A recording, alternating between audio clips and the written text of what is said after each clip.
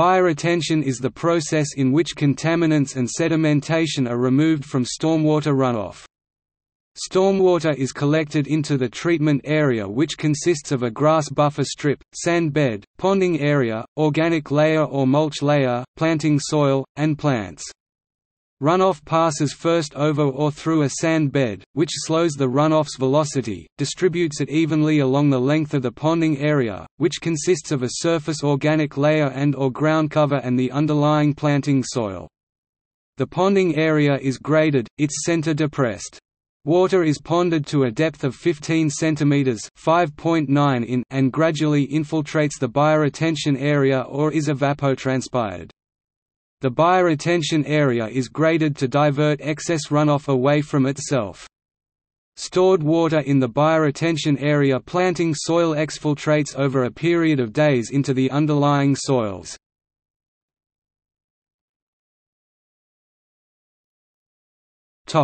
Filtration. Each of the components of the bioretention area is designed to perform a specific function. The grass buffer strip reduces incoming runoff velocity and filters particulates from the runoff. The sand bed also reduces the velocity, filters particulates, and spreads flow over the length of the bioretention area. Aeration and drainage of the planting soil are provided by the 0.5 meters (20 in) deep sand bed. The ponding area provides a temporary storage location for runoff prior to its evaporation or infiltration.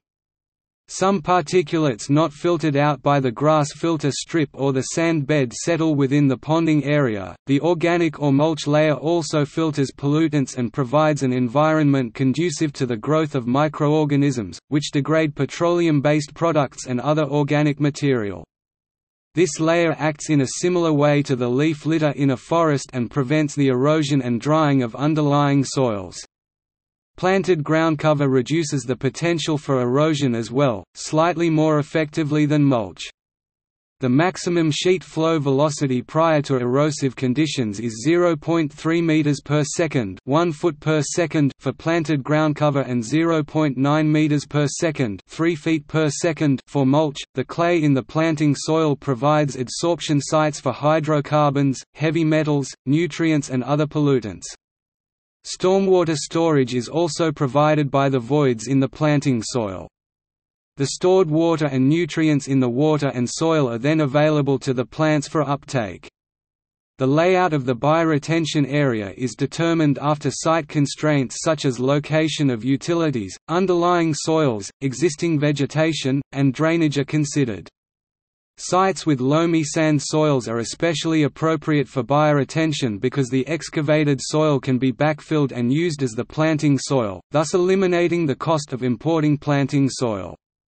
An unstable surrounding soil stratum and soils with a clay content greater than 25% may preclude the use of bioretention, as would a site with slopes greater than 20% or a site with mature trees that would be removed during construction of the best management practices.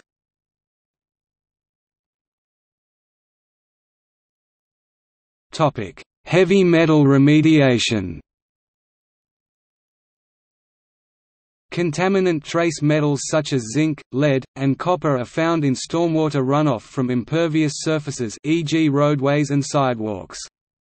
Treatment systems such as rain gardens and stormwater planters utilize a bioretention layer to remove heavy metals in stormwater runoff. Dissolved forms of heavy metals may bind to sediment particles in the roadway that are then captured by the bioretention system.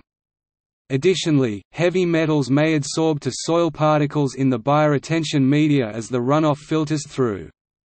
In laboratory experiments, bioretention cells removed 94%, 88%, 95%, and greater than 95% of zinc, copper, lead, and cadmium, respectively from water with metal concentrations typical of stormwater runoff. While this is a great benefit for water quality improvement, bioretention systems have a finite capacity for heavy metal removal. This will ultimately control the lifetime of bioretention systems, especially in areas with high heavy metal loads. Metal removal by bioretention cells in cold climates was similar or slightly lower than that in warmer environments. Plants are less active in colder seasons, suggesting that most of the heavy metals remain in the bioretention media rather than being taken up by plant roots.